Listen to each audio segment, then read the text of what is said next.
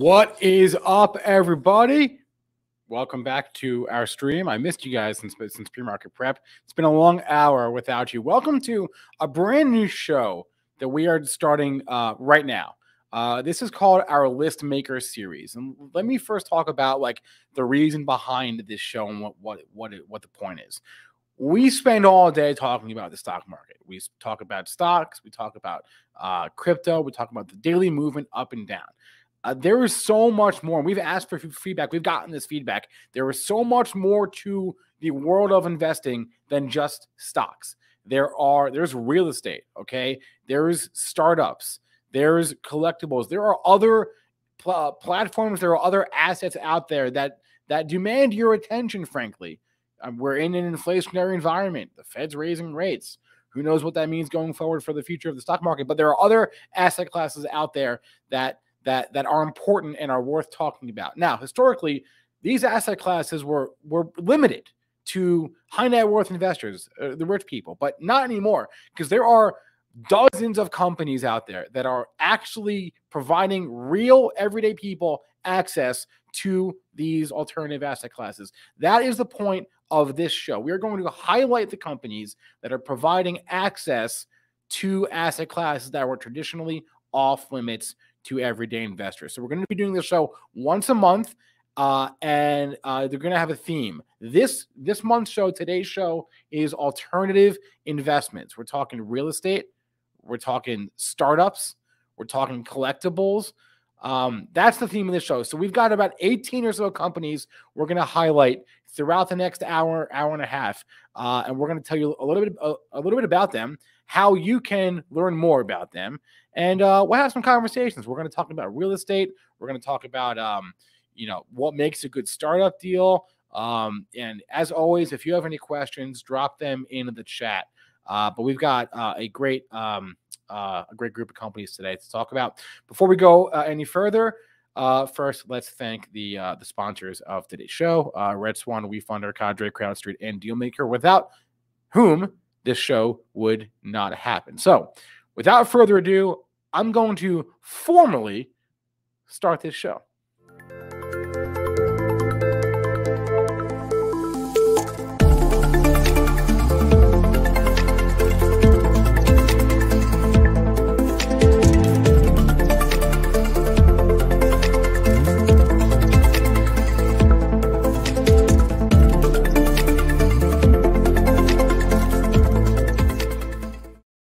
All right, so let's do this. Let me throw it now to our first segment here. I'm going to bring on Luke Jacobi, aka Hot Stocks Luke, and Benzinga's alt investment guru Kevin Vandenboss. They're going to run through the list, all the companies that are on our alternative investment list today, and Kevin's going to tell you a little bit about what they all do. So, guys, Kevin, Luke, good morning. What's going on? Good morning, Spencer. Good morning. How are you doing today, sir? Doing fantastic. It's good to see you up there, both of you. You don't usually sit up there, so it's great. It's great to see you both. And yeah, awesome. Yeah, I'm sorry. I was going to say, as Spencer mentioned, I'm Luke over here on the Benzinga team, joined by Kevin Vandenboss, managing editor of our alternative investment content. And before we dive into it today, I just want to give a little bit of more preview as to this Listmaker series. What we're kicking off for 2022 is we want to recognize the companies that are really moving the needle in investing. How are we getting to that next frontier? As Spencer talked about, we're going to focus on alternative investments today. That's where we're starting off. But these companies that we're going to recognize today and in coming months we should truly be proud of, right? They, of course, should be proud of the work that they've done and the contributions that they've made. But we, as consumers, as individual investors, I'm an individual investor just like everyone else out there, should be proud of the work that these companies are putting in. It's really, really a badge of honor to become a list maker. It's not something that we take seriously. So, Kevin, as Spencer called it, our alternative investment guru, as I call it, our managing editor of alternative investments, give us a little bit of a preview or maybe a little bit of background for those of us out there who don't know what exactly alternative investments means. Yeah, absolutely. So alternative investments are, could be essentially anything that falls outside of your traditional, stocks, bonds, ETFs, et cetera. These are typically tied to tangible assets. You got real estate, artwork, startups, and any number of things that, can create value, increase in value. And, while alternative investments are, becoming more mainstream now, I mean, they're not new by any means. These are assets that, institutional investors, billionaires have been investing in for, for generations. But, regulations have kind of limited access to the retail investor. And that's changed a lot over the last few years. So, retail investors are now getting access to these same investments. And, we've got, some very innovative companies that are helping making that happen here. Okay. And let me ask you this, Kevin. Why should as, let's say, I'm the voice of the individual investor today, why should I care about alternative investments? And I'll tell you my personal story. I'm a stock guy. Through and through. I'm a stock guy. Hit some nice trades this week, one on Netflix, one on SPY. Talked about those on our programming. I do have crypto exposure as well. That was sort of like my first foray out of stocks and ETFs that I've been investing in for, let's call it, the past decade or so. Why should I care about alternative investments? So, one of the main reasons, I mean, is diversification, of course. Alternative assets, have very little correlation with the stock market typically. Real estate, for instance, the market could be down, but real estate is still producing income. It's consistent, and its value isn't affected so much by the overall market sentiment. Excellent. I appreciate that context, and so. With I guess let's just hop right into it. Let's jump into the list. Let's see our 2022 alternative investment list makers. We're coming to you live from our office in Detroit, Michigan. I love this camera angle. Let's check it out. We do have an ice rink behind us. It's a little early. It's a little cold, but maybe we'll get some skaters in there before our time is up today. But again, let's jump into these 2022 list makers. We're going to be looking at companies in 4 different categories, okay? Kevin talked about the universe of alternative investments being incredibly broad. We're going to be touching on pretty much each of the facets that we've seen major innovation in. The first one is going to be companies that give us access as individual investors to investing in startups, sort of like venture capitalists and high net worth individuals have been doing for quite a while. The second is we're going to be looking at companies that give us access to real estate deals, right? I, as an individual, cannot go ahead and buy this building that's in the background right here on our screen right now, but now I can buy a fraction of it. Third, we're going to be taking a look at collectibles. This can be cars, wine, art, etc. And then the fourth group that we're going to be looking at are retirement solutions, right? How do I get access to some of these, not just in a cash investment account, but actually in a retirement account? And before we dive into those 4 categories and reveal the 2022 list makers for you, I want to talk a little bit about why this category specifically, this January list reveal that we're doing, is really near and dear to our hearts here at Benzinga. When we got Benzinga going, it was with the mission to level the playing field for the individual investor. Benzinga was born out of the Great Recession. It's been over 10 years now at this point. And what we saw happening is there was just a crazy amount of inequality of information between the institutions and the individual investor, right? We were getting news about financial instability weeks after the institutions already had a front run, and we said, hey, there's a better way to do this. We can really level the playing field, especially in the equity markets, for the individual investor. And the reason why we're so passionate about this alternative investing space, why we've built an entire team just to cover these alt investments, is because it's a furthering of our mission. These companies are truly making something accessible that none of us had, let's call it 10 years ago, 5 years ago for a lot of these asset classes. I think we're going to talk about Yield Street in a little bit here. I remember going to their office a number of years ago, and there was like a couple people in a WeWork, right? This world has moved so quickly, opened up so much access.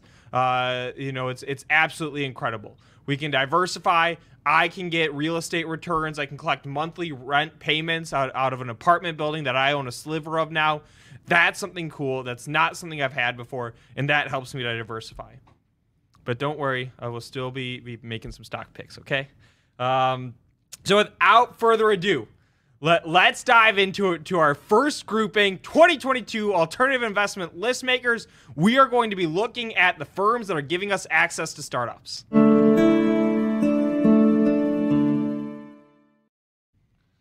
All right. Startup category. Can we get the reveal of the first company to be a 2022 list maker? Start engine. Have it up on the screen here. Kevin, give us a little bit of the breakdown on Start Engine. Yeah, so Start Engine is, has become one of the biggest names in the startup crowdfunding space. So Start Engine, allows, early stage companies, typically, startups of all cycles, onto its platform to raise capital from, retail investors. So, the average everyday investor can get on Start Engine, browse companies, and, a lot of investments, are as little as $100 even, to invest in these companies. And actually one campaign they had on recently, Nightscope, had great success, and they, I think, are actually listing on NASDAQ tomorrow. So wow. Just a great testament to the success that this platform has had. And they've actually been, as you can see on the screen here, obviously Michael Jordan rookie card is not a startup. So they've been kind of broadening into other alternative asset classes as well. Collectibles, they've got real estate, and some wine offerings too. Yep, and shout out to great friend of Benzinga, definitely involved with Start Engine, Kevin O'Leary. And for the crowd out there, I left this note out. If you have not explored the alternative investment space, stay tuned. You're about to hear 18 different platforms. We have 18 2022 list makers. You're about to hear from all the options out there, or at least a wide breadth of them. But with that, let's get to our second list maker in the startup category. Can we get that on the screen?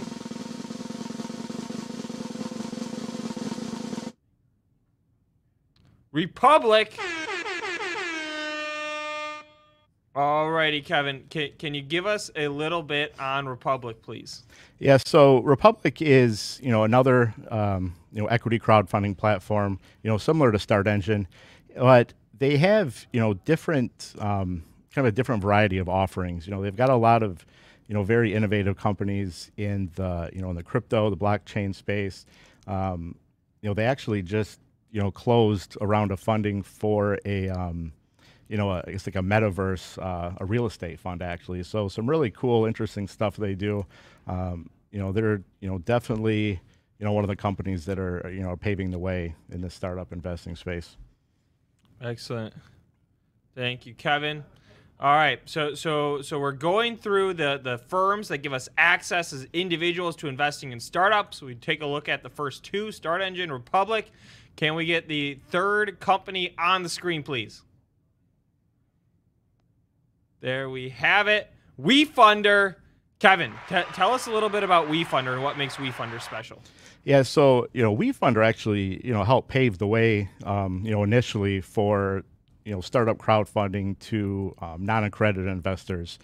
They're the largest platform out there right now. They have the largest number of offerings at any given time, and they were actually involved early on in the process with changes that were made to regulations that allowed this type of access to investment. So definitely huge player in the space, making it possible for everybody else. And just, as I said, one of the, obviously the biggest, of course. Excellent.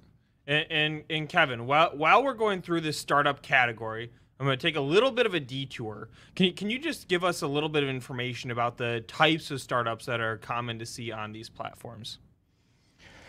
Yeah, so, everything. There's some really, neat companies, like I mentioned Nightscope earlier, autonomous security robots, for example. Jet Token is another one that may still be on Start Engine, a private jet company. Everything from, large companies that are looking to list, on a major stock exchange, all the way down to local breweries, distilleries, and just some really cool stuff to kind of get an idea of what's coming up in different industries, virtual reality, medical devices, whatever you can think of. If there's any particular industry that you really feel has a lot of potential, these provide some opportunities to find these early companies.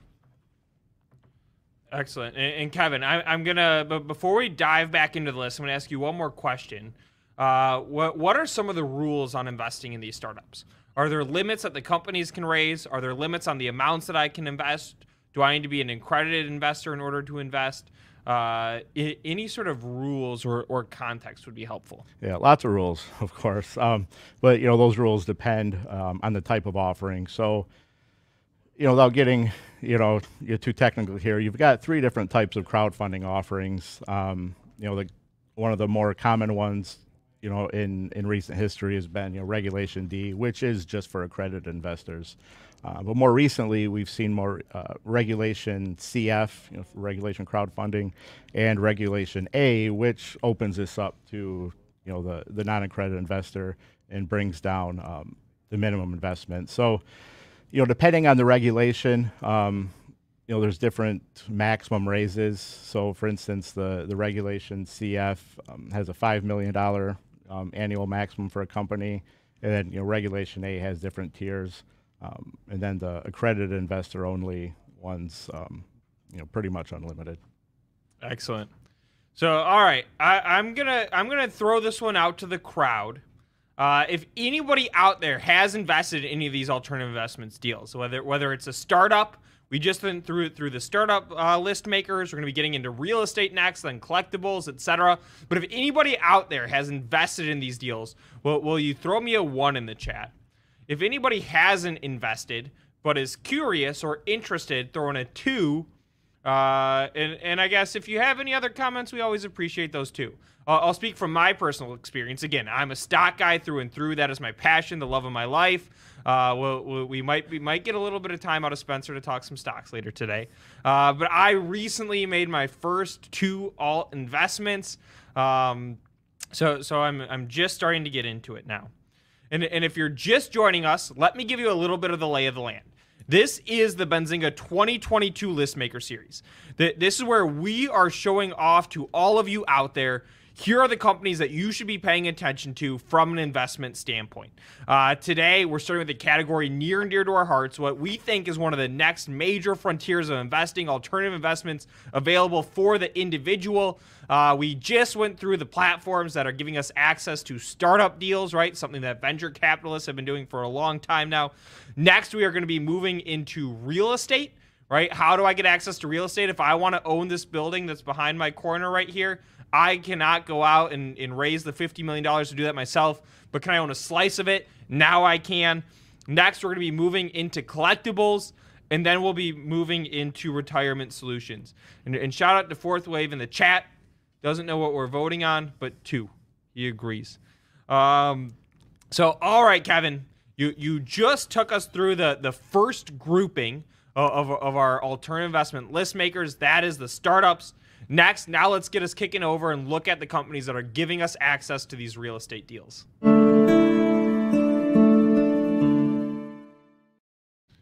And Kevin, let's start by asking you this. I thought that was some very tranquil intro music. Do you agree? Yeah, absolutely. I feel relaxed. Very tranquil. I might just have to get that 2-second loop and throw it on background to help me sleep tonight. But all right, Kevin, we're moving into the real estate category. Tell us about Lex Markets. Congratulations to Lex Markets for being the first one in the real estate group to become a 2022 Benzinga Listmaker. This is a badge of honor for all the companies on here.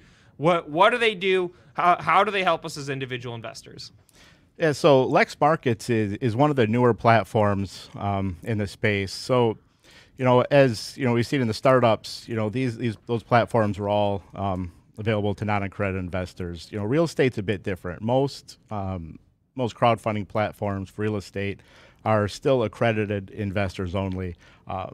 especially in the commercial real estate space. But Lex Markets is really changing that up. So they're bringing, some of the same types of assets that are only available to accredited investors, to, institutional investors, to virtually anybody with, low minimum investment. So I think it's $250. Get on the platform, you can buy shares in a property, and they even have a secondary market, which is really cool because real estate is inherently a pretty illiquid investment. It's long term. So if something comes up, you need to get your cash back.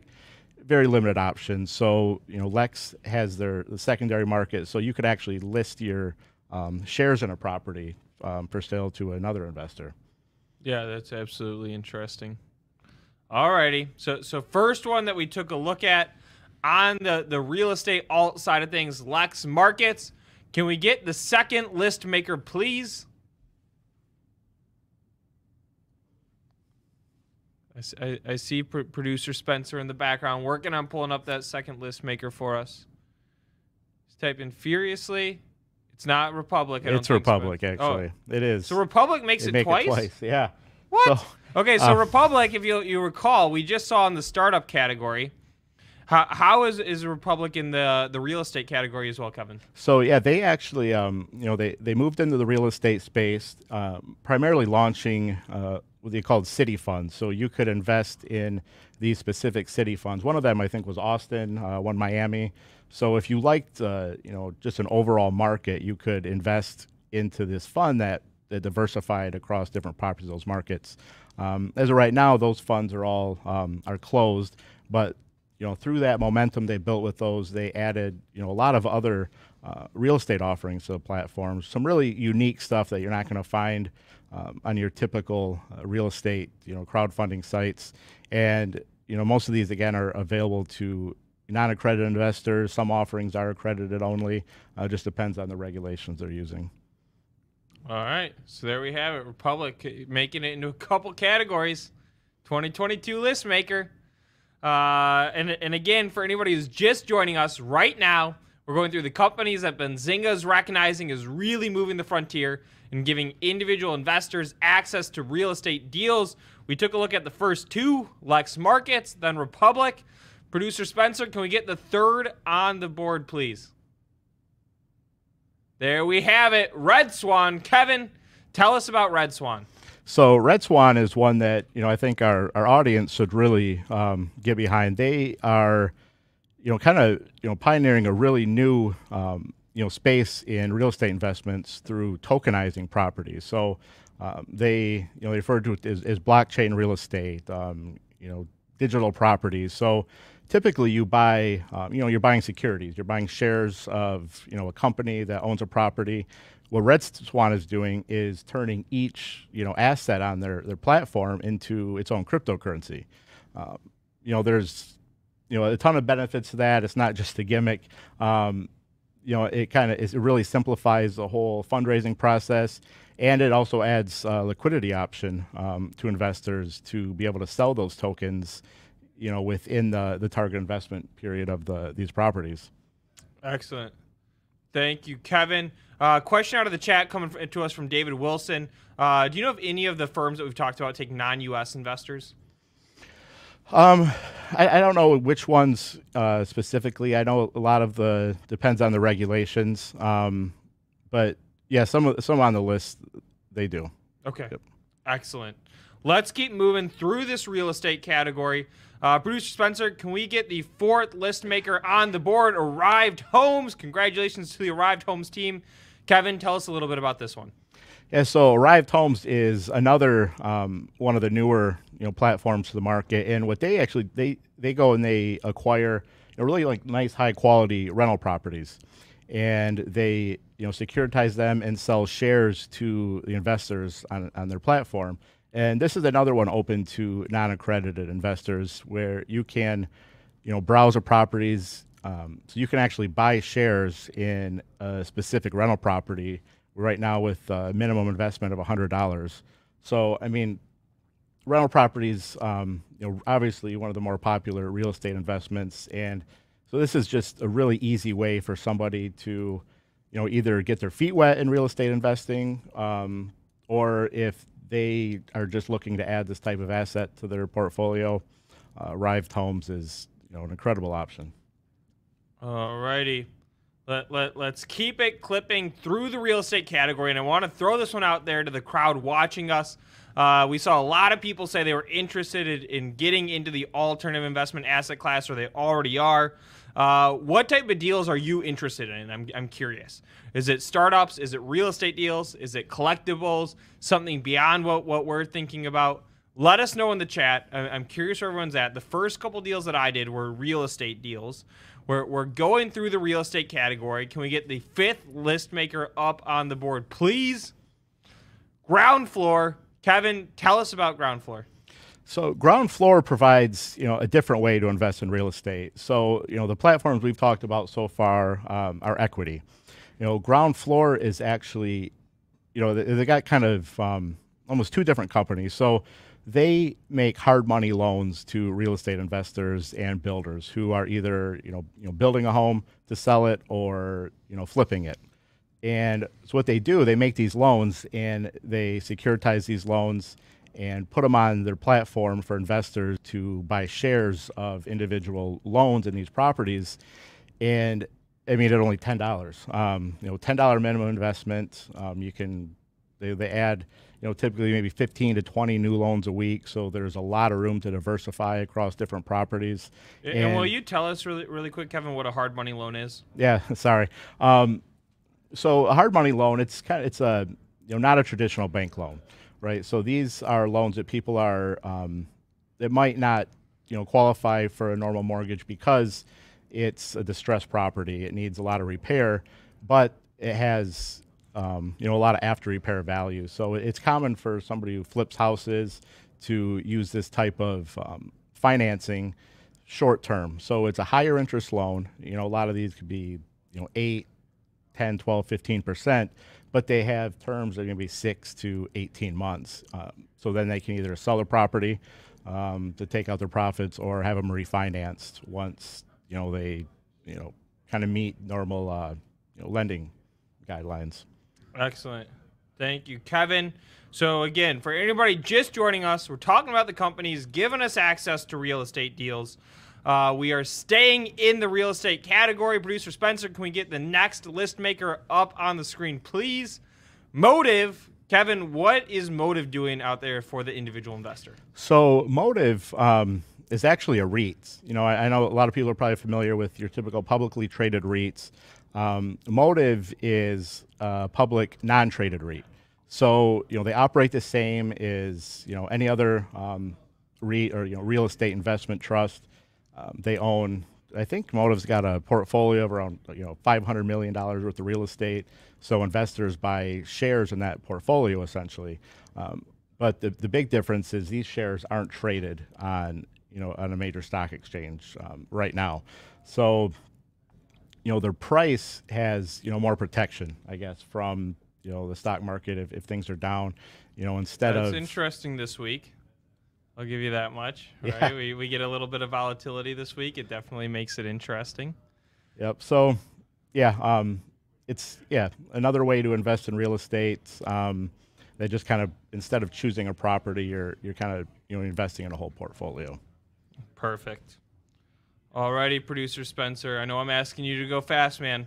But can we get the next company in the real estate category? Crowdstreet.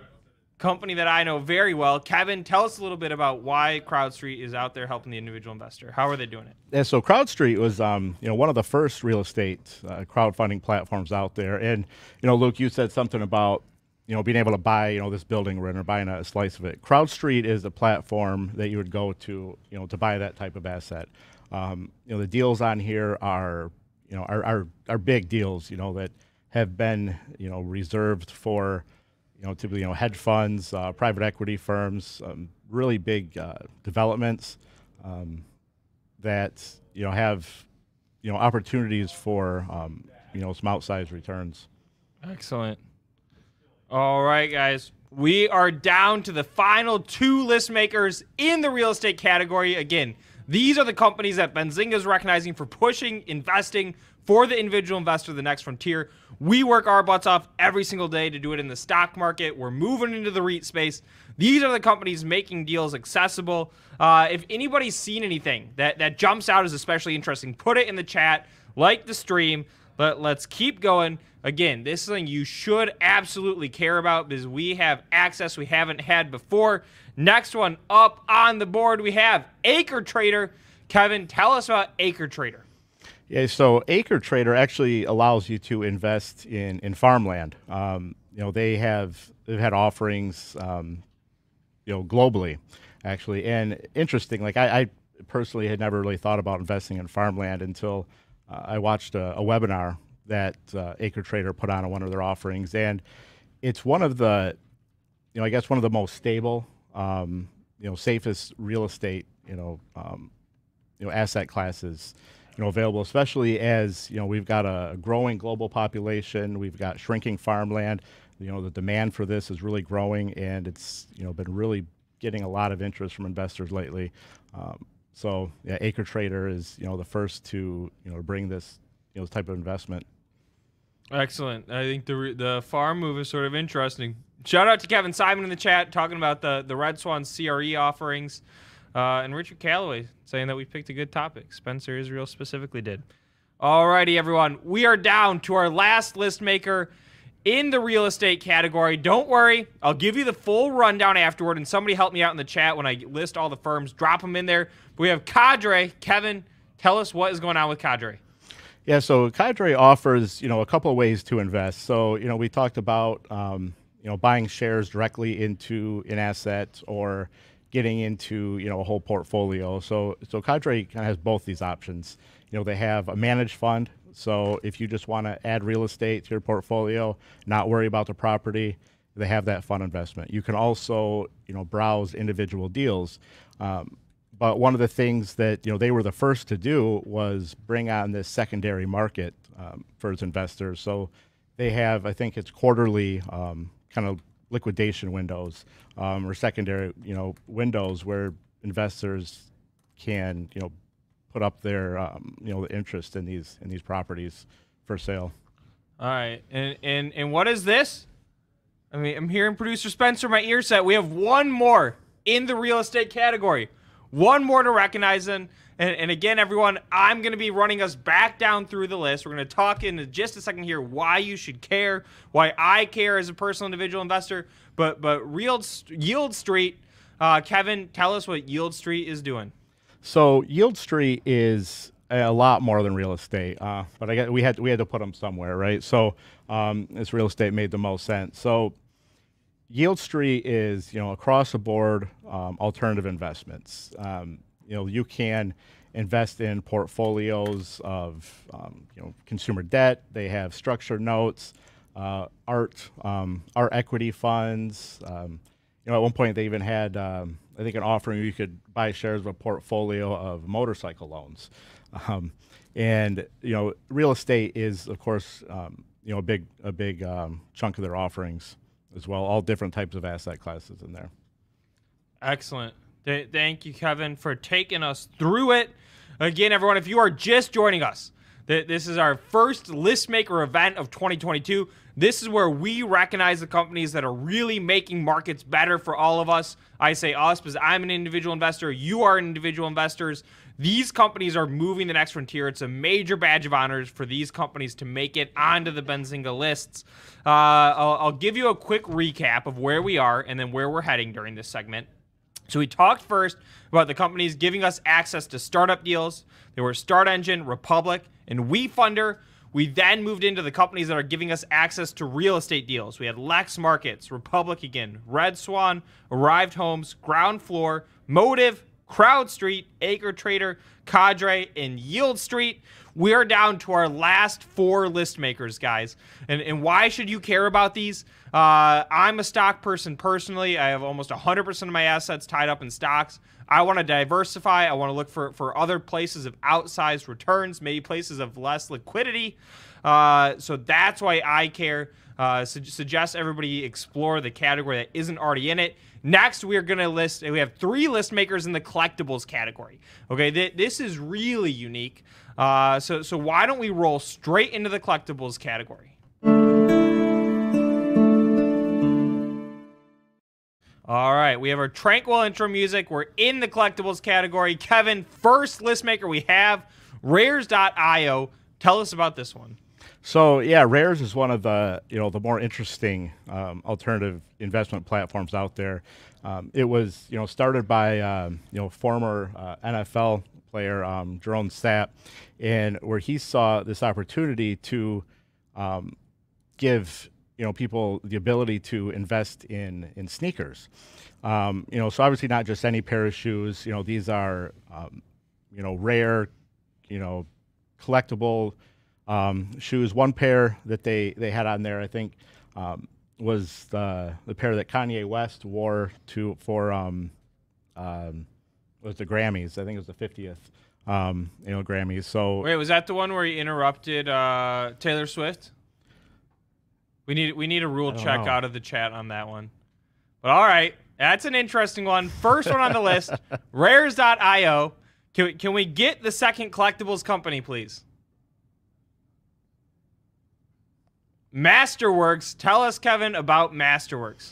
Masterworks, yeah. So this this platform lets you invest in iconic artwork. So we're talking Pablo Picasso, cool. Andy Warhol. I mean, multi-million-dollar paintings.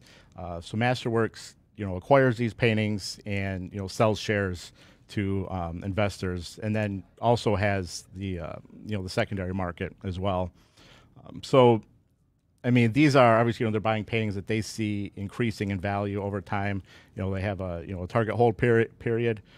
Once they find the right opportunity to sell the art, they do. Investors get to share the profits on that. Excellent. And Kevin, we have one more company in the collectibles category. Producer Spencer, can we get that up? VinoVest. What is VinoVest giving us access to that we don't normally have? So yeah, VinoVest gives access to fine wine. And unlike the other platforms on here where you're buying shares of something, with VinoVest, you're actually getting a portfolio of your own wine. I mean, at any point in an investment, you could take possession of these bottles, drink them. But what they provide that the normal investor doesn't have is, for one, access to releases of wine that just you or I couldn't go and get, and the knowledge of which ones to actually buy. What wines are likely to increase in value over the next 3, 5, 10 years.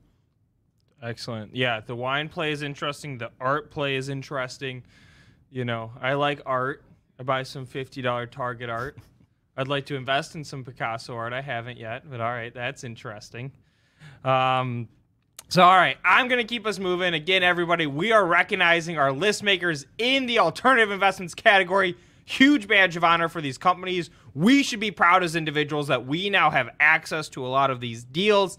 The last group that we are going to move into are the retirement solutions. We have 2 retirement solutions out there. Let's move into the category, and let's get the first retirement solution on the screen.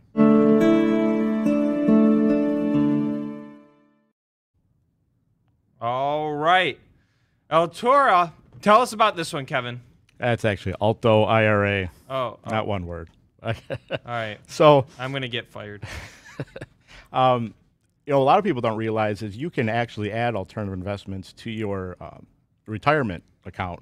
So it's not limited to just, stocks, mutual funds, et cetera. Through a self-directed IRA, you can invest in, a whole range of assets.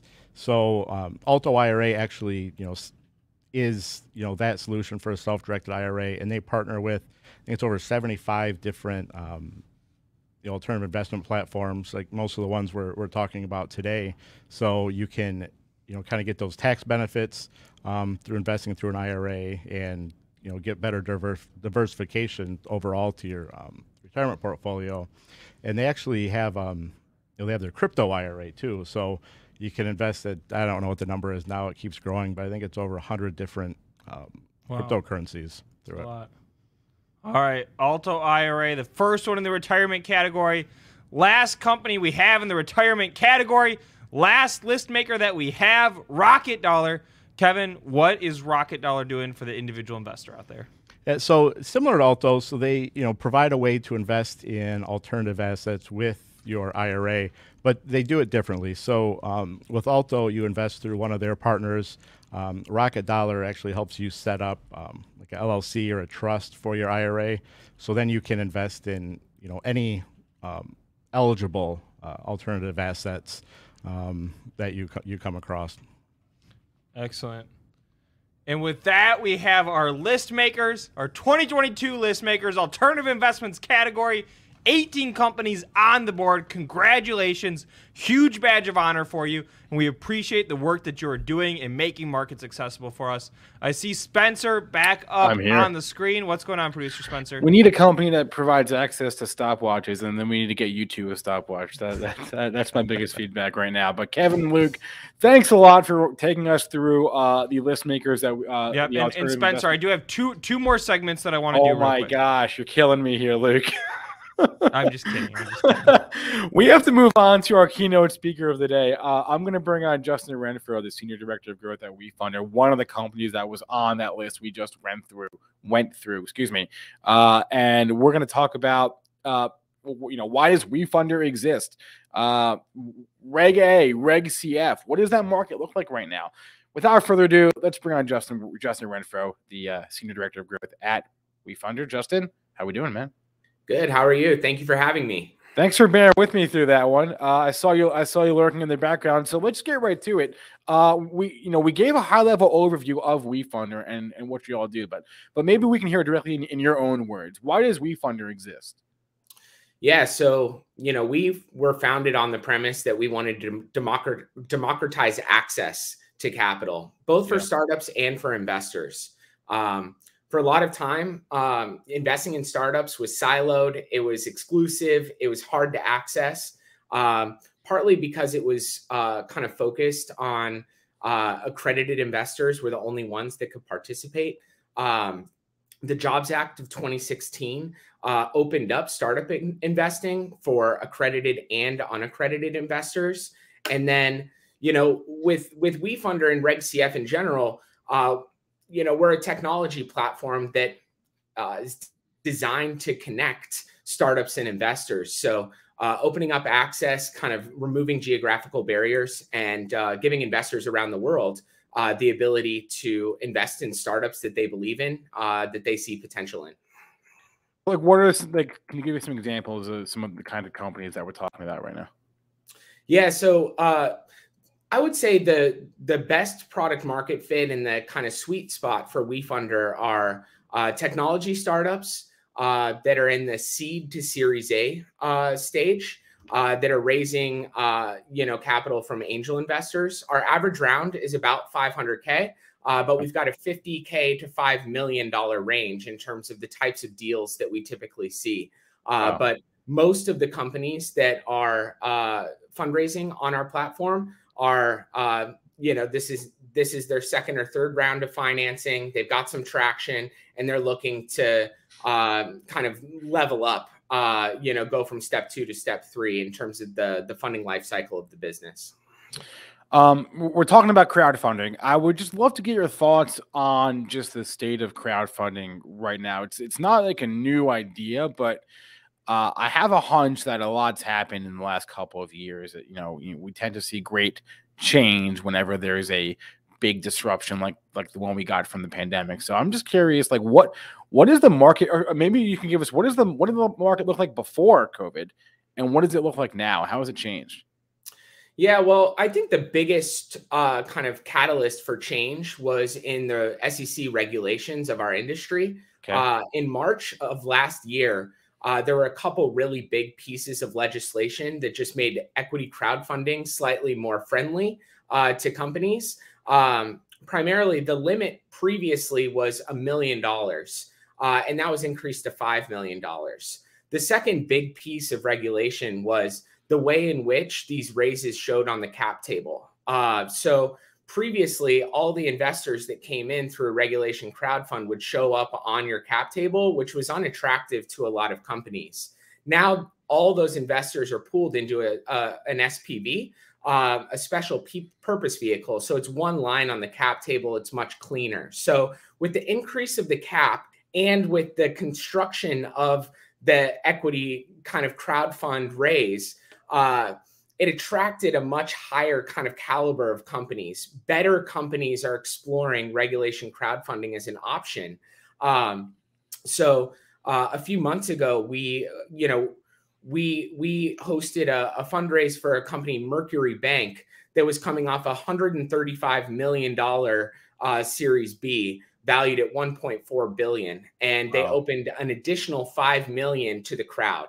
And that is really exciting for us, that unicorns, companies that are valued at $1 billion plus, are now exploring equity crowdfunding as a viable option, kind of opening up the opportunity for the crowd to participate alongside angels. It's interesting because I wouldn't have thought of a bank, you know what I mean, as like, you know, a company that would go to crowdfunding. You know, you think about like startups, like I don't know, a technology company, but as you said yourself, there are more companies on the platform.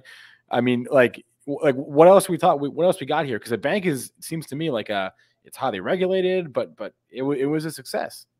Yeah, well, I mean, the real benefit for Mercury coming to WeFunder was they could have their customers invest in the company, which is great marketing, great customer engagement, a huge value proposition for them to be able to offer the opportunity for their customers to invest in what they're building and invest alongside, you know, really high quality VCs.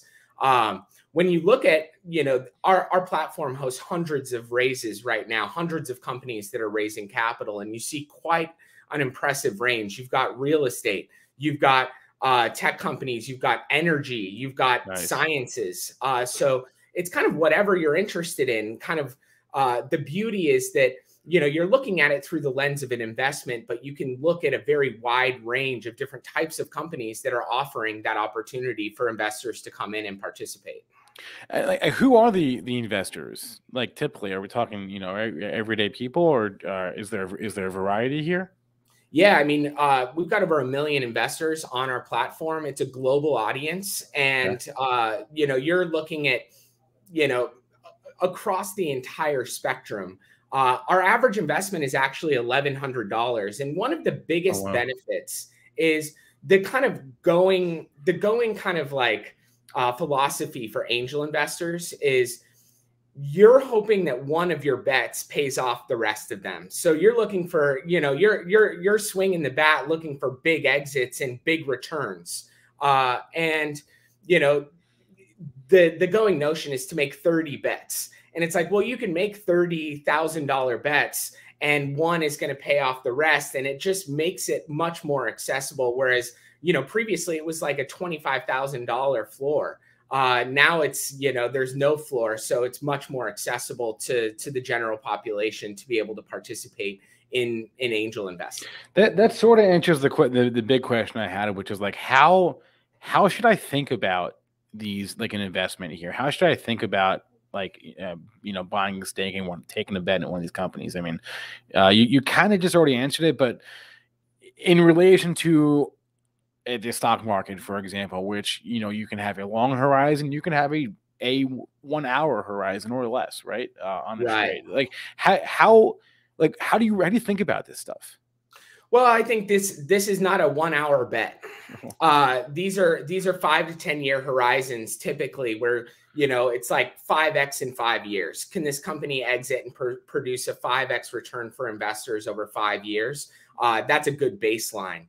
But, you know, again, if you go to our platform, you've got companies that are raising that are a little earlier, that are, you know, $5 to $10 million valuation on the company, and you've got companies that are raising on 100 million, or in the case of Mercury, a $1.4 billion valuation. So you can go where you're comfortable on the spectrum. If you want to go earlier, where the upside is higher, you know, but it's a longer and bigger bet, or you can go with companies that are further along, that have, you know, more traction, and a higher valuation as a result. Right. And then are you finding like people will, you know, look at an investment, is this purely a financial thing? Or you mentioned the bank that, you know, they made it so that their customers, people who were already involved with the bank, could invest. But is this just like a financial equation, or do you find people are attracted to companies that that they know that they already use? Yeah, I mean, I think that every investor kind of looks at it through their own unique lens. You're looking at the team, you're looking at traction, you're looking at the market potential, you're looking at kind of the price. There's a lot of different lenses by which you can look at any given investment. But I think the most kind of basic foundation is you're looking at team, you're looking at traction, you're looking at market as kind of those indicators as to where you should make your bets. And those are all articulated, pretty extensively for any given company on the WeFunder website. A company will create a campaign page, which has, a short pitch video, a pitch deck, financials, all of the different aspects of, of those kind of core components of the merits of the investment and kind of, what they've done previously and, why they're raising capital and what they're planning to do, in the future. The prevailing sentiment in the chat seems to be that is this available to international investors? And you've already clarified that is the case. Yes, that is the case. Okay. Question from Now We Know: is there a mandatory hold period? Great question. Now We Know. So right now, there's no secondary market for these types of investments. So you're really looking for an acquisition or an IPO for a payout. But so there's no mandatory hold, but there's these are not super liquid assets. Yeah, that also speaks to my next question, ironically, which was like, what are the risks that people need to be aware of before they go into this? This is not the same as buying a company on public markets. This is not that. This is the kind of thing that angel investors do, but the rest of us don't have the experience for it. So what risks should we be aware of here? Well, the biggest risk is, you're investing in early stage companies, and these are longer kind of a longer investment horizon. These are bigger bets, bigger payouts. So riskier bets, bigger payouts. But generally speaking, I think you should look at it through the lens of you're making a lot of bets. You're investing in a lot of companies, hoping that one takes off, you get 100x return, and it pays for, a bunch of the bets that didn't pay out. So that's kind of the philosophy, is just like, don't invest what you can't, invest what is, reasonable to you, and just know that these are bigger swings. What sort of protection or like regulatory infrastructure is there for investors, but also for these companies? Again, it's different being a public company and a private company, which these companies are. Yeah, I mean, the SEC and FINRA are, this is a heavily regulated industry. Companies have to jump through a lot of hoops to be able to offer equity to the crowd. There's a very robust due diligence process, as well as a kind of like, there's a lot of boxes you have to check to be able to do this. So I feel that there's decent protections in terms of, it has to be a legitimate company that has, the core foundation of a real company to be able to participate and offer equities in this way. So I can't just get like Spencer Co. on WeFunder. There are hoops to jump through. It depends. Maybe Spencer Co.'s super legit, but it's not, yeah, you're probably right. Yeah, it's not legit. I made it up just now. So okay. Right. So like there are regulatory hoops, but then there are also like WeFunder hoops, right? You won't let anybody. Well, investor protections are important. We want to make sure that we're offering legitimate investment opportunities to the crowd, and so every company goes through a pretty robust process in listing on WeFunder. I'm curious, when you have conversations like the one we're having, or when you talk to people that may not even know that this kind of thing is available, what is like the biggest thing that you typically hear, the biggest whether it's a question or a piece of feedback or a concern, or what is the most common refrain you get when you talk about startup investing for everybody? Well, I think, again, these are early stage companies. So the due diligence and kind of what you look for in any given investment, it's a slightly different lens. I think that, you know, the beauty of startup investing is you're really close to the, you know, to the action. A lot of our investors are reaching out to the founder. There's a dialogue with the founder. You're like in the weeds of kind of like the startup journey. And I think that's a very exciting and fun piece of the equation, where it's like, hey, there's a lot of these dynamics that you can evaluate, and there's an open opportunity to have dialogue with these founders to kind of, you know, be a part of the action and be a part of the kind of exploration of that early stage. Will these companies, will they do like raises in like, you know, like campaigns, or is it like an ongoing thing, or does it depend on the company? Yeah, it depends on the company. A lot of companies are really successful utilizing this method of fundraising, so they'll continue to, you know, circle back and continue to fundraise. I talk to a lot of founders that are like, man, if I can raise the capital I need from the crowd, I'd prefer the crowd over VCs and angels. That a lot of times, especially in middle America, if you're off the coast, you know, those ecosystems aren't super friendly, and angels and VCs are predatory might be the wrong word, but I think that the crowd is a little bit more more founder friendly in the sense that you know, you're not giving up a board seat, and you're having a little bit more kind of like engagement from a larger community. I think it's a really unique way for companies to fundraise. One of the reasons I'm really bullish to this is because we've seen this in the last year, frankly, with the stock market, with stocks like AMC and GameStop, where the stock to a lot of people became more than just the stock. It meant more to them. It was not just letters in their account or not. Exactly. It was more to them, and these companies can be more to you than just a name in your account somewhere, right? And that like psychology lends itself more, frankly, to angel investing than it does to the public markets. That's exactly right. And you know, I kind of touched on this earlier, where it's more up close and personal, where you're part of the action. You can see the startup journey. It's more personal and a richer experience, in my opinion, to kind of be along that founder journey and kind of see what's happening in the moment in terms of, you know, building these startups. I think it's a very fun experience. And you know, a big part of it is, you know, looking at it through an investment lens. What's going to, you know, what do you think has the best opportunity to, you know, have an exit? But I also think there's a philosophical element where it's like, what do you care about? What are you passionate about? What do you want to see in the world? What are you interested in? There's more kind of connection there. Is there anything that we didn't cover, Justin Renfro, Senior Director of Growth at WeFunder? Is there anything that we missed that you want to hit on before we go? Any questions from the chat?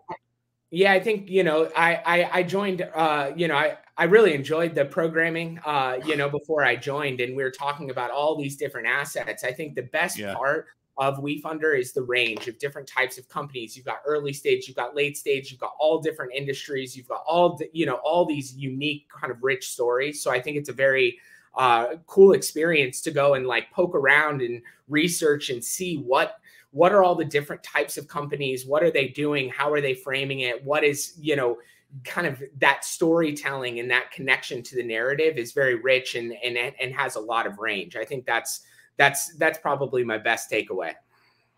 Justin Renfro is the Senior Director of Growth at WeFunder, joining us today for our keynote as part of this Listmaker series show. So, Justin, thank you for hanging out with us. I know you woke up early. I appreciate you coming on. Thank you very much. Look, I will be taking some time out of my weekend and doing some browsing. I appreciate that. Thank you again for having me. All right. Thanks a lot, Justin. Hey, go ahead and if you could be so kind and smash that like button, I'd appreciate that. You know, it can't be a show on Benzinga if Spencer doesn't grovel for likes. That's like par for the course, right?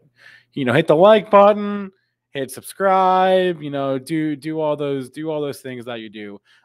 In case I didn't make it clear, if you have any questions at all in the chat, please don't hesitate to ask. We do this. I mean, it's fun for me, but that's not why we do it. If that was the only reason, then we would do other crazy stuff. We do it because it's educational, and this is like this is serious. Like I take this very seriously, right? I mentioned this off the top. Inflation, right, is a thing. Rising rates are a thing. There are other assets out there that demand your attention. Please take this seriously. It's fun, but I mean, come on. Let's take it. This is important stuff, and we can have fun, but it really is important. It really is important. All right, so we're running way behind schedule, so I apologize to all of our guests. Let's do this. I may decide to call an audible here. Our next segment is going to be an Explain Like I'm 5 segment with Crowdstreet. I have Ian Formigle from Crowdstreet here. I also have Chris Pachinger from Crowdstreet. This is going to be a quick segment. We're going to just answer some basic questions about the structure of the real estate market. Ian, are you good for me to bring you on right now? Can you give me a thumbs up? You're good? Excellent. All right, let's do our first Explain Like I'm 5 segment of the day.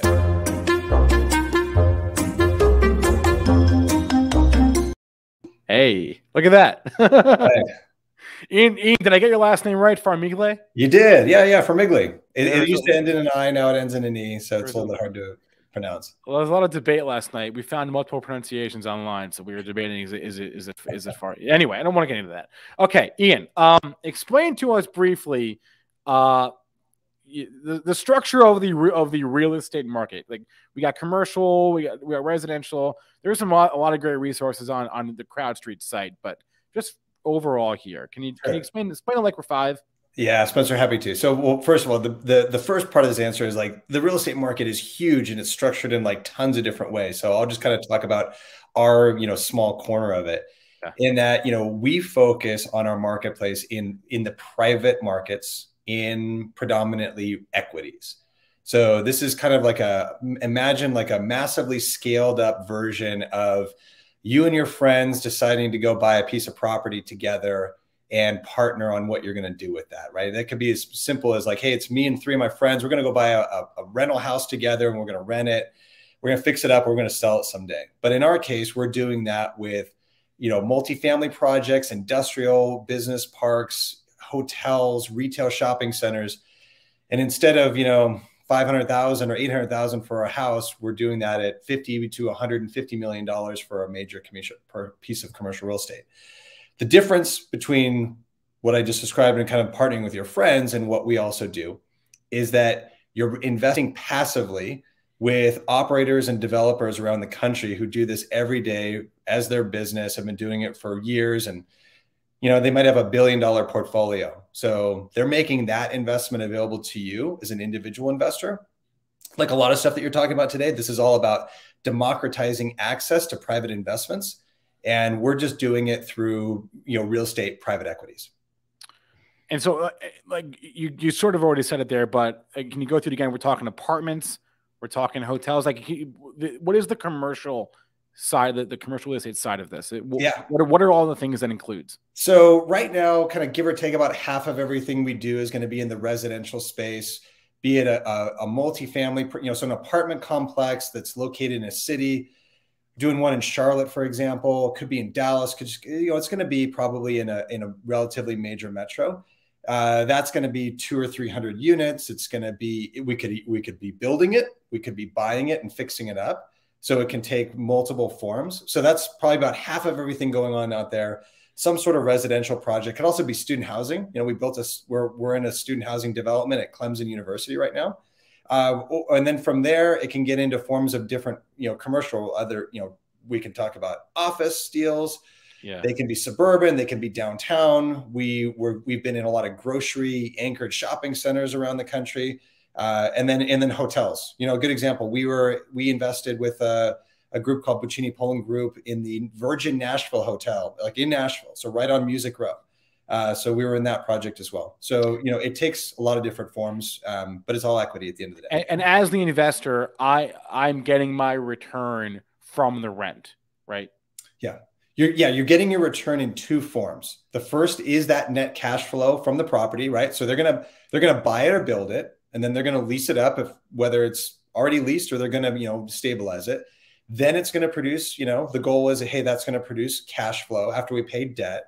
The net cash flow that's left over after all of that is then eligible to be distributed to the partners, because that's what you are. You're a limited partner, right? You're not the developer. They're the general partner, right? So they're kind of like, hey, I'm the captain of the ship. We're going to drive it, but you're on board. And so the investors get to participate in that net cash flow coming out of the project. And if we look across the entire marketplace right now, our portfolio, that leverage yield right now is about 5.5% across everything, including development to stabilized. The other part of the return is essentially when they sell the project, right? They're going to hopefully build it for $1 and sell it for $1.50 down the road. When they sell it and then they make a profit, that's when the investors will probably see about half or more of the total return. Awesome. Any basic questions from the chat, please? There's no question too stupid to ask. Here's one, Ian, and maybe we can wrap it up with this. How does real estate typically, as an investment, typically behave in an inflationary / a rising rate environment? Good question. Data over the last, if you look across the previous inflationary periods, and particularly if you go to that decade of the 70s to early 80s, when we were in a massive inflationary period, the answer is real estate typically outperforms. You can see that the private real estate and public real estate in the forms of REITs, they outperform the S&P over that period. There's groups out there like Green Street who've done some good studies, and research has showed the kind of those returns.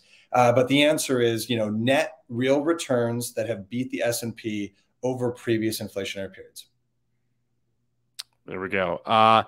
Ian, I'm going to move you backstage for 1 second, and I'm going to bring you back on. So stay tuned. Don't go anywhere, or do, but just come back in like 30 seconds.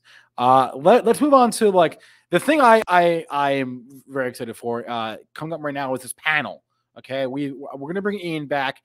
We've got executives from 3 different real estate investment companies, and they all do a little bit to tackle the space in their own way. We're going to talk to them at a high level.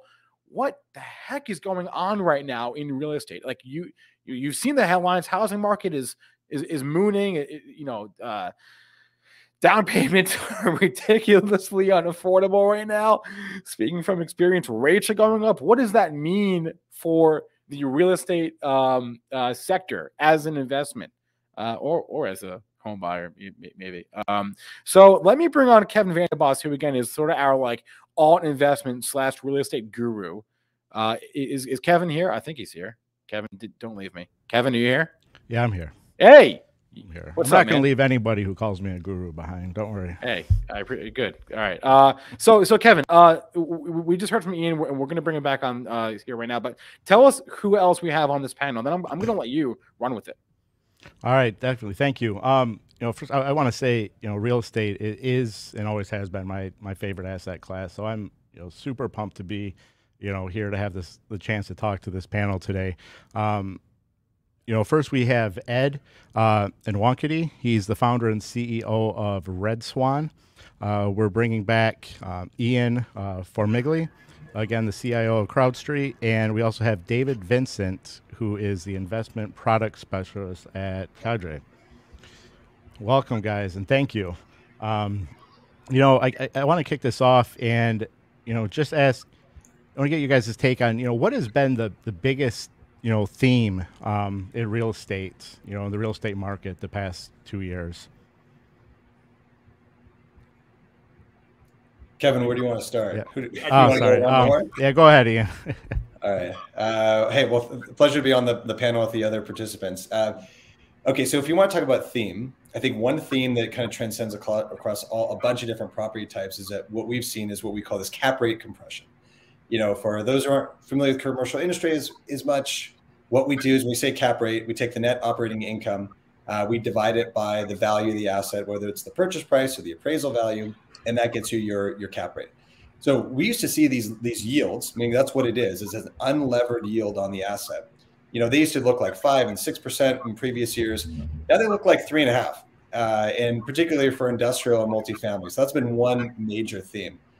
Before I pass it to the others, but I want to point out, I think to me, there's a couple of huge stories that have been in the commercial real estate industry over the last couple of years that have been we just haven't seen stuff like this before. And it all was pandemic driven. One was the hospitality industry. I mean, got leveled in April of 2020, right? We've just never seen assets go from 90% occupied in a downtown city to essentially zero, absolutely empty within a matter of a month. So that created a whole bunch of stuff in the hospitality industry in terms of, how they're going to approach the industry coming back.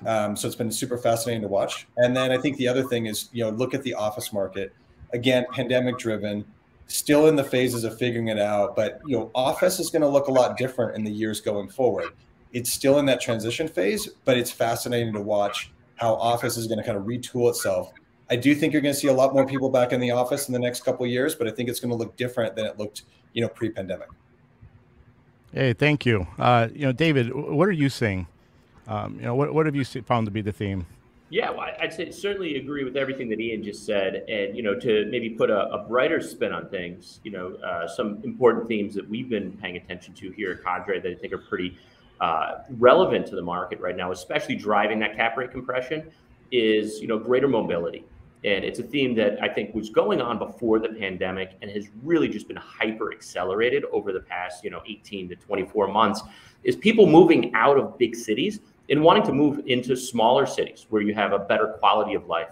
And it's challenging because if you want to live in Denver, if you wanted to live in, Austin and move out of New York City, you got to find a job, right? So it's a chicken and the egg. And more what we've been seeing is also companies are moving their headquarters or opening up remote offices in a lot of these more secondary type cities. And so as people are moving there, the jobs are following the people. As the jobs are moving in, more people are attracted. And so you're seeing tremendous growth opportunity in a lot of cities across the country. I mean, places like Tampa, Charlotte, Nashville, Austin, certainly. And we're seeing every day, it feels like more and more companies are announcing big job moves into these cities. And that's been a big driver on the real estate side for, multifamily apartments, well-located, high quality assets. There's a ton of demand, and that's a good thing for investors, right? And it's also impacting the office market, right? So in some of these markets, you're seeing new companies coming in, they're either building new offices or they're renovating existing offices. And, to Ian's point, it's really fascinating to watch, because we don't know what the office world is going to look like a year from now. And we're still figuring it out. And that is exciting. And then the other really big trend that I think has had an impact on the market over the past 2 years has been the continued move towards e-commerce. As retail has suffered a lot of pain over the years, and something that a lot of people have talked about. If you've ever been to a mall in the past 2 years, you've seen, the empty storefronts. More and more people are buying online. We already knew that, but thanks to the pandemic, everyone quarantining, you had to buy everything online, whether it was your groceries or everything that you used to go to the store for. And more companies have offerings just like Amazon, whether it's, Target, all of these other e-commerce companies now. And so you have to have a lot of warehouse distribution, logistics centers. And what's fascinating is that there's a tremendous demand all over the country for a lot of these industrial properties. And so from a real estate investment perspective, you could look at office, you could look at hotel and see some of the pain and the challenging headwinds that have taken place there over the past 2 years. But there's a lot of, really positive and attractive opportunity in other parts of the market right now. And that's what gets us really excited. Awesome. It sounds like, this is creating a lot of opportunities, which is really exciting to see all these changes. Ed, what are you seeing? What's RedSwan? Yeah, well, the past couple years? Thank you very much, Kevin, for bringing me on. I agree with Ian and David. I think that we see a lot of activity based on really one factor we think is value add. That's been a consistent theme for the past not only 2 years, but 5 years. And that's where investors are actually looking for opportunities where they can, grow that yield on the asset. Buying an asset that actually has no rent growth and no upside opportunity has been challenging, but especially with cap rate compression, trying to find an asset that you can actually grow your revenue with and grow rents. That's been, I think, the theme that most investors have been looking at.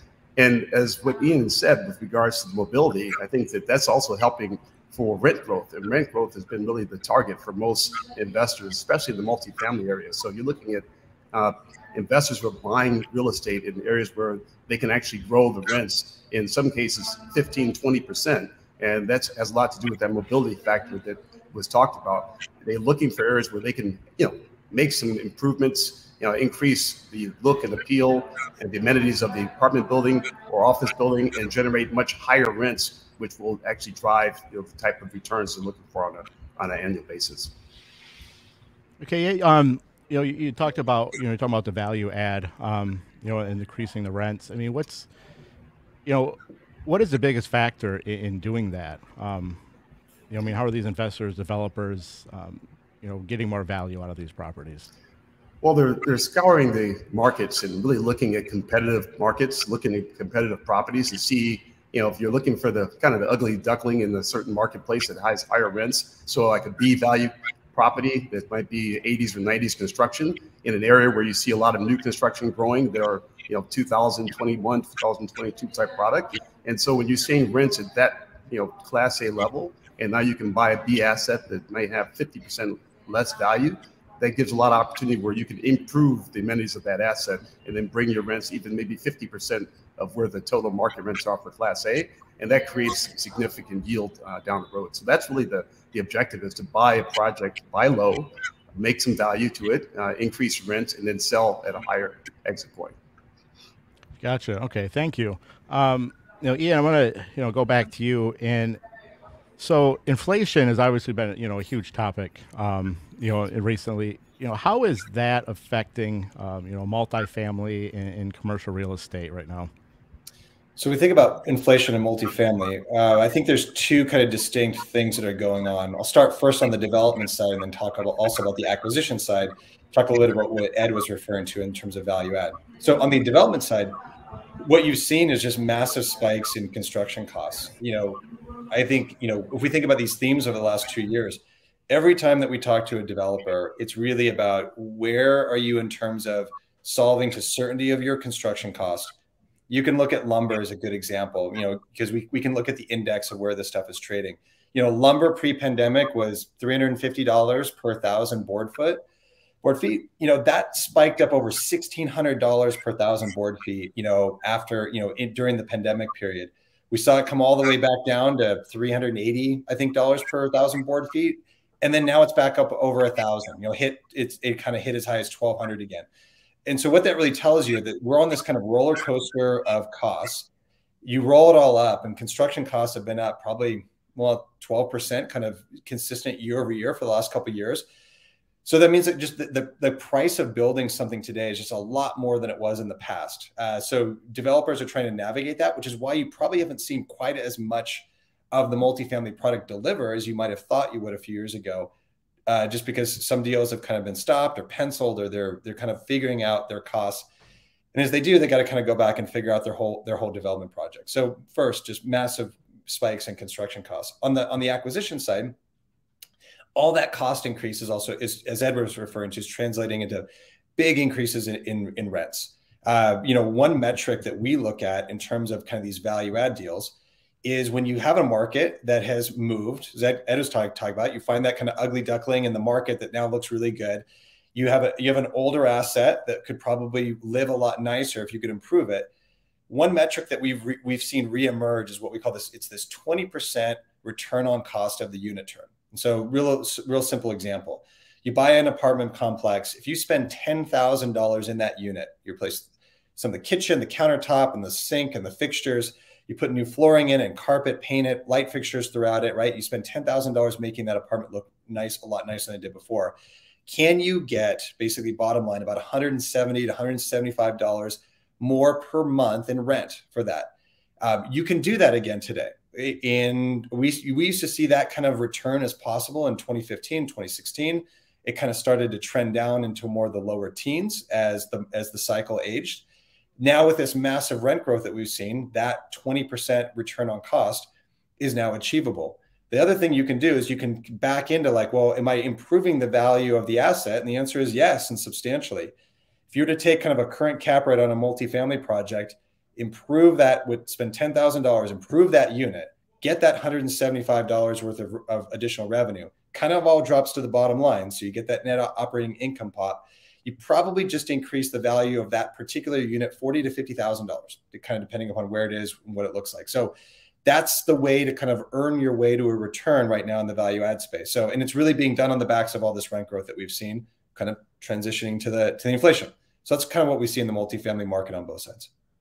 Okay. I think that kind of answers, some of my next questions. I want to hear from each of you, and how real estate is a hedge against inflation. I mean, you see it touted as that, and so I'd like to hear from each of you on what it is that makes real estate a hedge.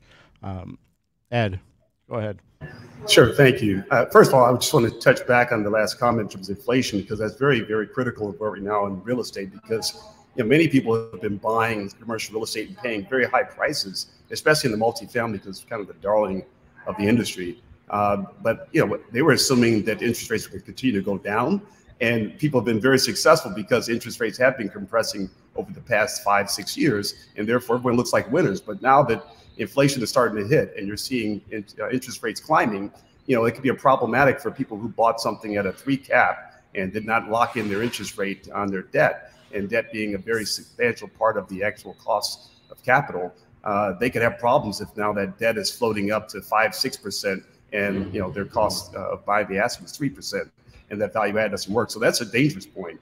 But in terms of a hedge, I think real estate is a commodity that's a limited asset, durable asset, that's limited value. So you can always kind of raise your rents because demand is going to always kind of help keep the stability of the value in one place. So I think that those who are buying real estate with a positive leverage, meaning they're buying with an interest rate that is lower than the purchase price, I think they're going to definitely have a hedge against inflation, because as people are now moving into units and paying a higher amount of rents, you're actually keeping pace with the cost of capital. So those are the two inflation situations I think are key to pay attention to. Thank you. David, I'd like to hear from you. What reasons you have that real estate is a good hedge against inflation?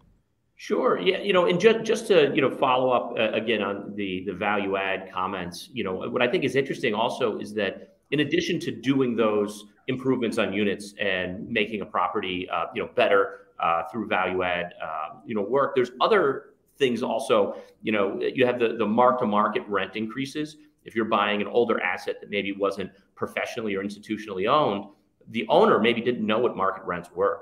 So there's rental improvement that you can do there, but also the other side of the balance sheet, right, is reducing the cost of operating a building through institutionalizing, professionalizing those services, reducing the cost on one side, increasing the income on the other side can have a very powerful impact on ultimately the overall value of that asset.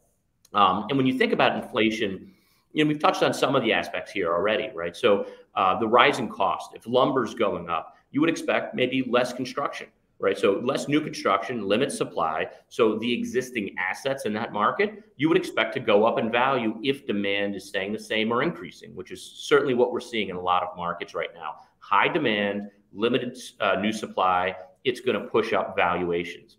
And when you are seeing new construction, really high growth markets where maybe rent growth is really strong and is in line with the additional cost of the new construction, those new buildings that are being built, they need to command very high rents in many cases to cover the higher cost of the construction. And what that does is it also allows other properties, especially the buildings built in the past few years, to also increase their rents as well. So it increases by limiting supply, you're increasing the value of the existing inventory, but you can also see additional increases through new supply that's coming online, as long as you're in a market that's not really being overbuilt.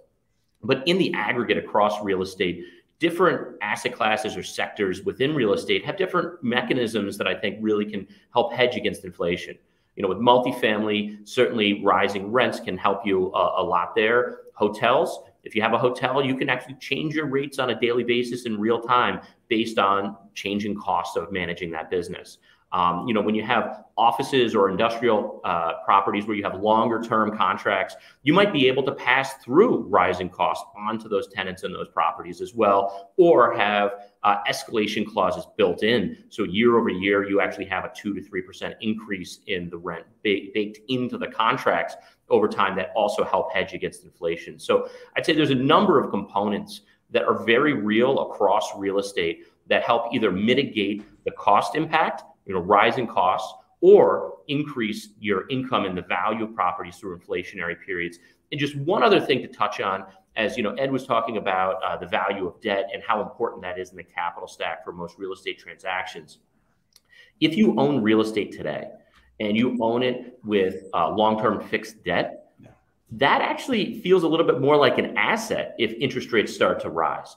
If inflation is rising and those same dollars will buy you less in the future, you're paying back that debt over time with money that is worth less in the future as inflation is rising. So there's a whole number of, I think, very real, tangible ways where real estate operators and owners and investors don't have to do fancy, derivatives trades or hedging things. It's baked into just the DNA, if you will, of how real estate typically operates in this country that really can, help you protect against inflation and perform well. And just one final point, and I think Ian touched on this a bit, is there have been numerous studies, and we did a pretty deep dive into both rising interest rate environments as well as rising inflation environments here at Cadre using our data science team. And we found actually that real estate performs quite well in higher inflationary periods. It has historically performed well. And, I don't know that the future is going to be the same as the past, but it gives us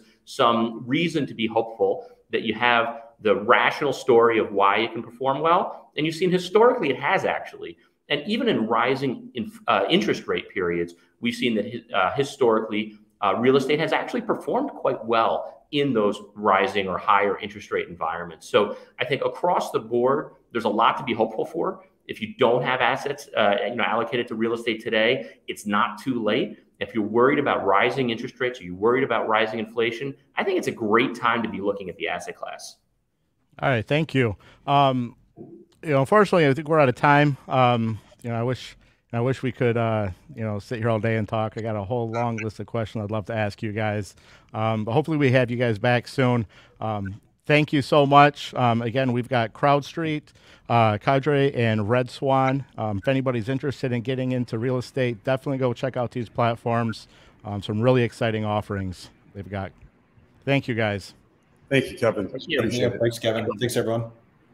I want to add that the links to all those companies are in the description of this video, so check that out. Kevin, real fast, before I let you go, we're up against the clock. Question from the chat. Do any of those companies, to your knowledge, specialize in warehousing? Do you know? I think all of them, have some warehousing from time to time. I know CrowdStreet has recently had some developments. Okay. I think you just got to watch the offerings and, you'll see some opportunities. Right. Kevin Vandenboss is our real estate guru. Thanks a lot, Kevin. Great stuff. All right. Thank you. All right, I'm going to move it along to our last segment here of the day. We're going to do another Explain Like I'm 5 segment, mostly just because I wanted an excuse to play that fun graphic again.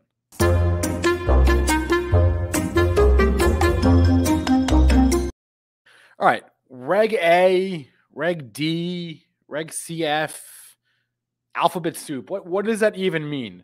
If you have no idea, if you're as confused as I am, don't worry. Aaron Shafton is here. He's the head of marketing at DealMaker. He can explain this stuff to us like we're 5. Aaron, what's up, man? Spencer, how's it going?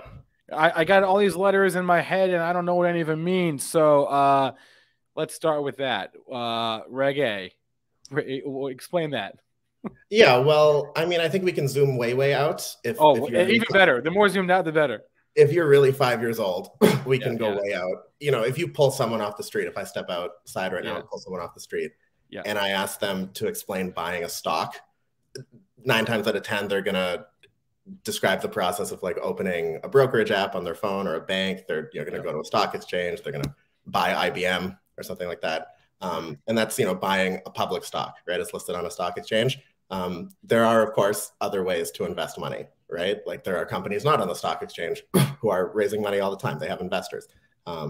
And typically, like I'm not a lawyer, and if a lawyer's listening to this description, they're going to cringe a little bit. But if you're gonna offer securities privately and you're going to invest privately in securities, you need to do so under an exemption, right? Because not everyone can invest privately in something. Typically, if you're not a big institution, the only way you get access to private investments is if you're really high net worth. You're what's called an accredited investor. You make a certain amount of money, or you have a certain amount of assets. And it's a lot, like less than 10%, or depending on where you look, less than 5% of people in the US are accredited. So there's this giant pool of investors. They want to invest in great companies before all the rich people have had the chance to. And there are companies trying to raise money, and they're missing 90–95% of the market. So Reg A is a pretty unique kind of mechanism. It's Reg A itself is pretty old, but in 2015, the Jobs Act kind of supercharged it. That's why people call it Reg A plus. And it lets companies raise money from the crowd. So it unlocks two things. It lets everyday people invest. You don't need to be accredited anymore to participate in this private transaction. And it also lets the company solicit or advertise. So you're increasing the accessibility of your offering with two levers. You can tell more people about it, and more people can come in. Got it. So, and that was like the first exemption, right? the Reg A exemption. You said that's been around for a while. So the exemption that most people think of in like a traditional, it's called a private placement of securities, is Regulation D, particularly Reg D 506B, if we want to get into it a lot. Whoa, too much, man. Whoa, too many letters. I know. Too many letters. That's what lets, I've got a company, I'm trying to raise money. I go after a number of high net worth investors. That's kind of traditional. Reg A has been around for a while. Before the Jobs Act, I think you were capped at maybe 5 million in the amount of money that you can raise. So going through the hassle of filing all the paperwork wasn't really worthwhile. They bumped it up to 50 as of 2015, and then in 2021 it went even higher to 75 for a tier 2 offering. So now you can really get some juice going. Got it. So, and then Reg CF, the different exemption. Right, but same idea. Yeah, it's like the smaller, it's the Reg A light of exemption. So a little bit easier to get going. There's a little bit less paperwork you've got to go through. Originally, you could only raise up to just over $1 million. They bumped that in 2021 as well to $5 million. So depending on the type of company you are, to the investor, it's a similar experience. There's some more bells and whistles in the Reg CF process, but depending on the type of company you are, how much money you need, you might go down either path. And then when you and I were talking before, you made the comparison. Well, you made a couple comparisons. One of them was like the store versus the shopping mall. Can you just repeat what that comparison was? I'm sure I butchered it in some way, shape, or form. But and this gets at sort of where a company like yours, right, like DealMaker sort of fits in. Right. Yeah, I mean, Spencer, I think you're hard on yourself. I don't think you butchered it at all. Nice. Reg A, Reg CF is new, but it's not brand new anymore, right? People have been raising money like this for a couple of years now. And predominantly the approach to raising that money has been to put, your offering, your deal on a marketplace, right? And we've heard some of the marketplaces mentioned today, and it's an approach that works for a lot of companies. But as the space has grown, what we've seen is more and more sophisticated issuers start raising money from the crowd. So, 2015, 2017, going to an audience of strangers on the internet was maybe something you did if you couldn't get the VC money or you couldn't get the private equity fund. Now it's something that even major brands are deciding to do instead of going the traditional route. And when they do that, Chanel doesn't sell on Amazon. Right? There's a place in e-commerce for a marketplace where you're shared with other brands, but there's also a place for, a Shopify store or a Main Street retail location where you own the process.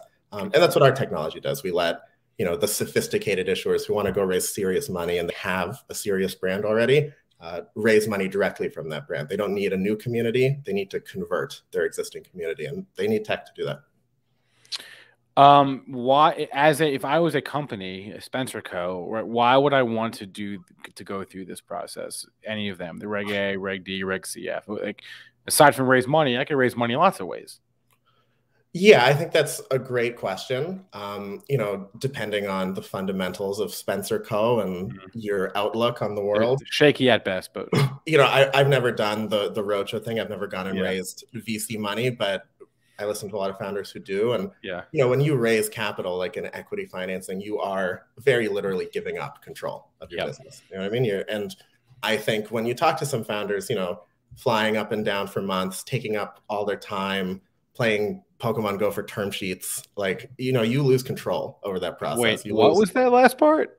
You're chasing after term sheets everywhere, and you're running around, and you lose control over the process. And I think if you have the asset on hand of an active community or a really great brand that you're already advertising outwards, or a product or a service that really resonates with people, and you think you can mobilize what you're already doing in the market to raise money, why wouldn't you turn that into capital? Now, when you spend a marketing dollar, it's working twice as hard. It's marketing your business. It's also acquiring investors for you.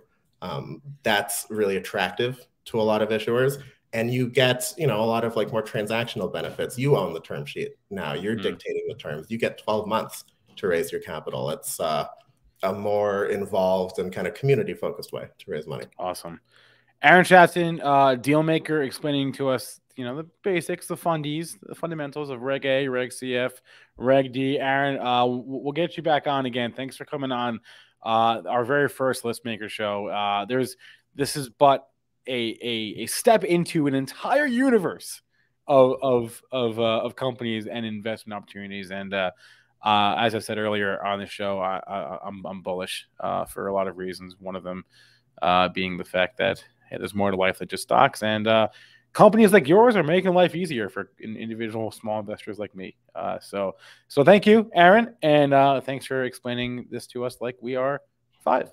Thanks, Spencer. All right. Hey, here's what I got to do. I got to wrap up. Before I do, I have to thank our sponsors for today's show, one of which is Cadre. Okay. We had David Vincent just now on our panel. Let me just play this quick video for you from Cadre.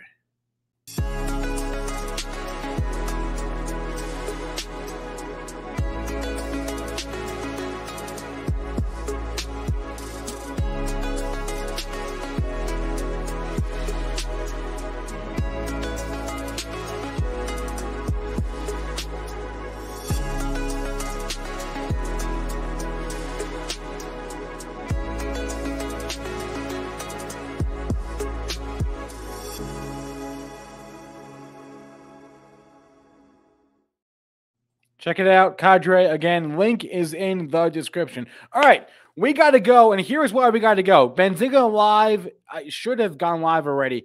Big guest on the show today, right now. If you're a racing fan, you're going to like this one. We're talking to Bill Sandbrook. You won't know who that is if you're a racing fan, but you will know the name Andretti, yeah? As in like Mario, as in Michael Andretti. Right, his son Michael Andretti will be I think on Benzinga Live right now. We got to end this show and redirect to that show. What kind of company are they looking to buy? We'll find out. Any racing questions about anything about racing?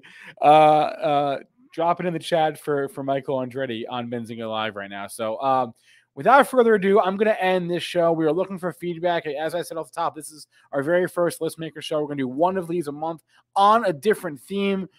Let me just tease the future shows, okay? I'm not going to give anything away, but we're doing a show on NFTs. We're doing a show on ETFs. We're doing a show on cannabis. We're doing a show on SPACs. We're doing a show on EVs. We're doing a show on NIL, name, image, and likeness, ways to get exposure to that if you're a college sports fan. So a lot to come. The next one of these shows will be the end of February, so stay tuned for that. Thanks to all of our sponsors today. Let's thank them all for supporting Benzinga, RedSwan, WeFunder, Cadre, Crowdstreet, and DealMaker. Without them, we could not have done this show. All right, I got to go. Michael Andretti is on Benzinga Live.